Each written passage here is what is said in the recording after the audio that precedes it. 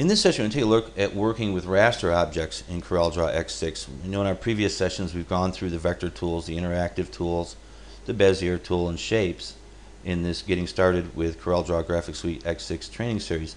But in this session, we're going to start looking at working with bitmap or raster objects in CorelDRAW. And we're going to take a very different approach to working with these objects in Draw, because we at AdvancedArtsAdvancedT-shirts.com, we work with spot colors for screen printing and apparel design. And we're really interested in having color management capability with our raster objects. In other words, the ability to color separate these objects and color manage them with spot colors. We're going to look very closely at monochrome bitmaps. We're also going to take a look at color management in CorelDRAW, and we're actually going to turn it off.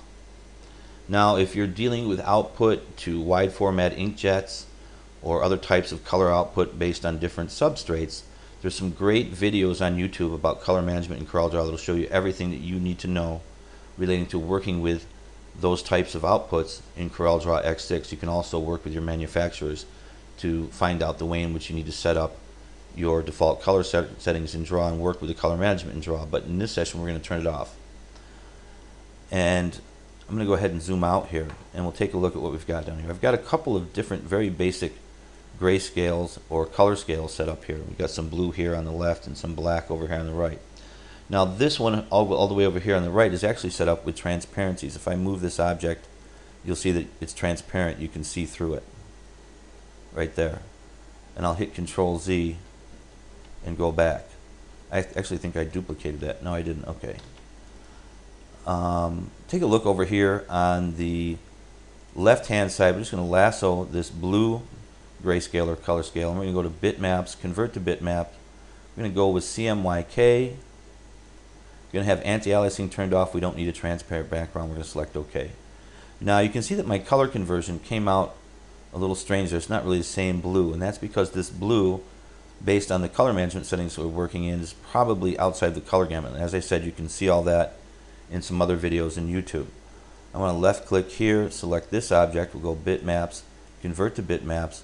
We'll select RGB, and we'll select OK. And you can see you got a much more accurate color conversion there. So very often when I'm doing my conversions for output to a catalog or the internet or something like that, I'll actually go with a RGB. I just seem to get a better rendering in Draw. Next to this, we have a grayscale image, which is set up in vector, or you can see we're going from 100% black down to white. I want to go to bitmaps, convert to bitmap, and this time I'm going to select grayscale, and I'm going to select OK. Now what happens here is that with my color management settings, according to the default installation of Draw, is not giving me a accurate rendering of grayscale. It's giving me a 37 gray, when in reality this should be a 0 gray.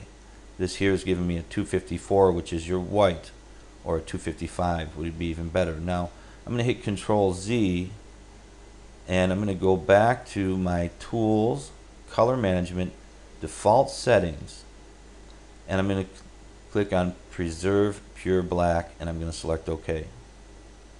Then I'm going to go to bitmap, convert to bitmap. I'm going to go with a grayscale, no anti-aliasing, and don't need a transparent background, and I'm going to select OK. Now you'll see that I want to get my eyedropper here, that I got a 0 gray here, or an accurate conversion, and I've got a 254 white down here. Now I want to take a look at converting this to a halftone, and I'm going to open up my simple steps here, and I'm going to click on convert to halftone. I'm going to select OK. It'll take just a minute to process. Because when we're dealing with spot colors in screen printing, ultimately what we're going to be dealing with is halftones and output to inkjet film, and then burning screens, and then using a squeegee to push ink through our screen onto our t-shirts. Now what I've got here is I've got a half-toned object in Draw set up as a monochrome bitmap. And you come down here, you can see that our foreground is 100% black. But even with the preserve pure black turned on, I've still got some information floating around here that I don't want. If I take a look, I can see I've got some dots down here in my white that I don't want in my halftones and I don't want in my output. I'm going to hit Control Z, and I'm going to go back to Tools, Color Management, Default Settings, and I'm going to come down here. I'm going to select from the presets simulated color management off. And I'm going to select OK. Now I'll take this particular vector object here that's set up as a grayscale. Actually, I want to go back, Control Z. There we go. Now I'll go ahead and convert this again. Bitmap, convert to bitmap, grayscale, anti-aliasing off, select OK. Then I'll go back to simple steps and I'll do my convert to halftones. And you'll notice that this conversion will be correct color-wise even in my monochrome conversion. You'll notice that down here I don't have any color information down here in my white. There aren't any little specks of dot or color down there. So I got an accurate conversion to halftones from simple steps. And we want to be aware of that when we're working with converting to monochrome and dealing with wanting to use monochrome because of its spot color capabilities. Now that we've got this monochrome here, we can see that it's set up as a C0, well, cyan 0, magenta 0, yellow 0, and 100% black. But I can convert that. I'm going to hit Control Z through simple steps, and we'll take a look at this also, and I'll just cover this briefly. I'm going to go ahead and turn on all black. Now all black is going to convert this to a halftone that will go out through my inkjet, but I'll have in my cyan, magenta, and yellow inkjet cartridges black ink. So what I'm doing is I'm laying down as darkest possible dots I can create when I output.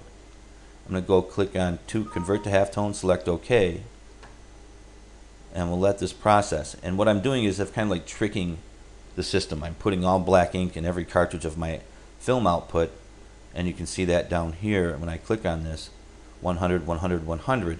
So all the cartridges in my inkjet start to put black ink down on my film. And we can do this with monochromes in Draw by selecting our foreground color. I could click on this and go to my color here, select more, and come here to my model, and you can see under CMYK I've got 100, 100, 100, 100, and that will cause all black ink to come out through all my cartridges onto my film when I'm outputting my separations. And I just wanted to touch on that briefly.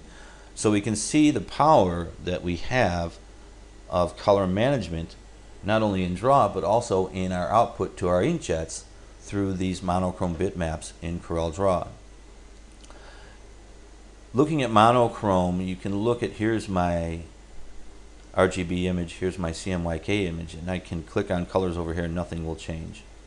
I don't really have any color management through color palettes associated with these bitmaps. But with the monochrome, I can come over here and right click to change my foreground, and then come up here and left click to change my background color.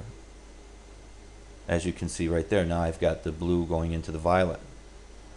So when I'm working with these monochromes, I get all of this spot color management and color output capability relating to spot colors for t-shirt printing and burning screens that I really don't have when I'm working with these other types of bitmaps. Now that doesn't mean that I don't work with these. I work with these all the time doing web design and other things. But when I'm dealing with apparel design for screen printing, I'm really thinking in raster, okay, where can I leverage the power of monochrome bitmaps in my work? How can I use a monochrome to create an artistic look and design that I can't really have when I'm dealing with vector? And if you look around at the designs and the retail shelves around you, you see a lot of looks and feels that really are difficult to get with vector, but you can get them very easily if you're working with raster, such as distress or watercolor or artistic looks. And that's where monochrome really comes into play with it for us. Also, we use a lot of seamless tiles and textures that we apply through our Fashion Factory. Now, next to this grayscale, I'm going to go back to the original here. And this is the original. I'm going to duplicate this over here, and I'm going to bring this other one over next to it. I don't want that. I'm going to hit Control Z, and I'll go ahead and just scroll down a bit here, lasso this, and bring this one over here next to this. And we're going to go in depth on monochrome now, or at least lay a foundation on it.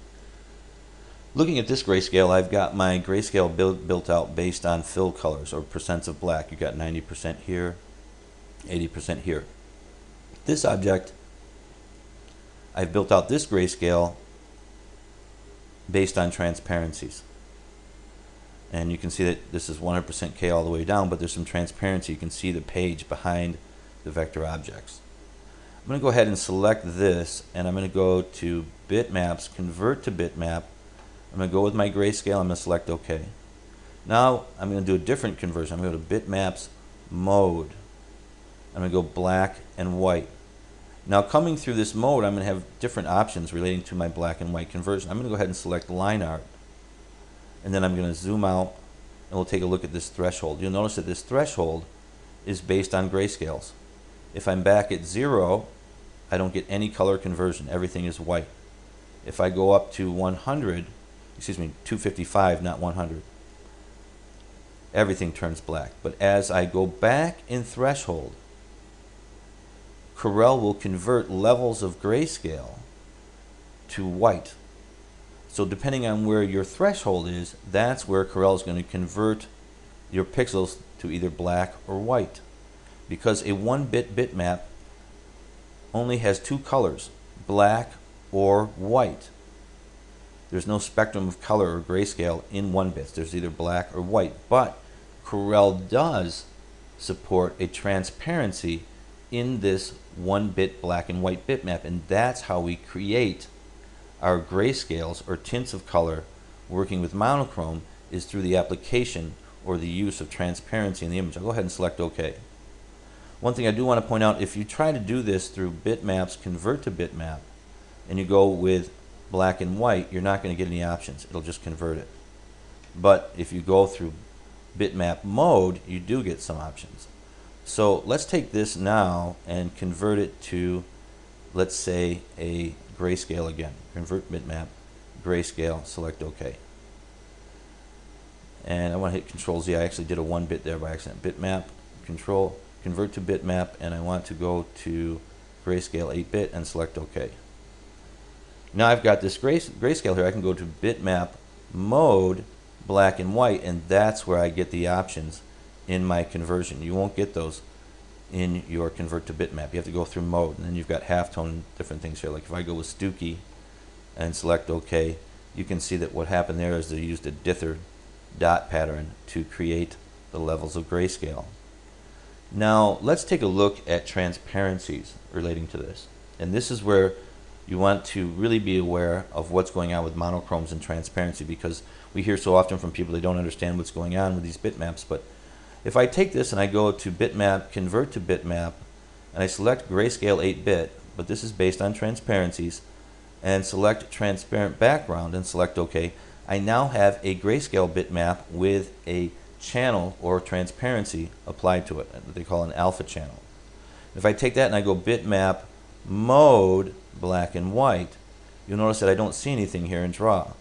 That's because there's a transparency in there, and Corel is going to carry it into my monochrome. I'll select OK. Now I have a monochrome bitmap set up with a white background and a black foreground. Now here in Corel's color management, it looks like fill and outline. So your background is your fill and your outline is your foreground. Now if I come up here and left click in the X in the color palette and my fill becomes none, you can see that what we have here is a raster or bitmap object that has spot color properties and functionality associated with it. I'm going to go ahead and right click and send this to the back of the page.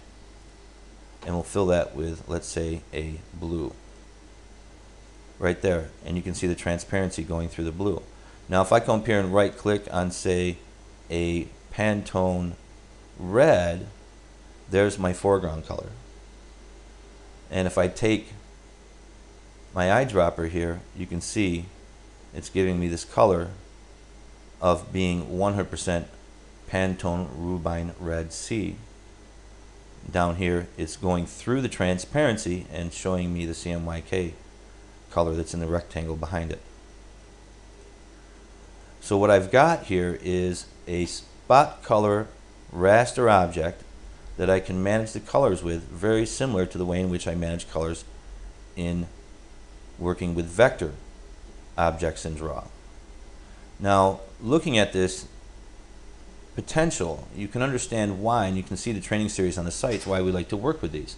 Because if I'm doing output for screen printing color separations, now I have a raster object that can have a spot color applied to it. It's got a transparency channel, and I can use the tools in Draw to manage what's going on with these pixels and make effects and looks for my designs that are very difficult, or I can't even make with vector, but I can make them very easily in Draw working with the tools in PhotoPaint and CorelDRAW, but yet have all that set up as a spot color for my output through Simple Seps or through CorelDRAW's color separation, etc. when I do my print output. So this is just a foundation of understanding how these monochromes work, and we'll continue in our next session.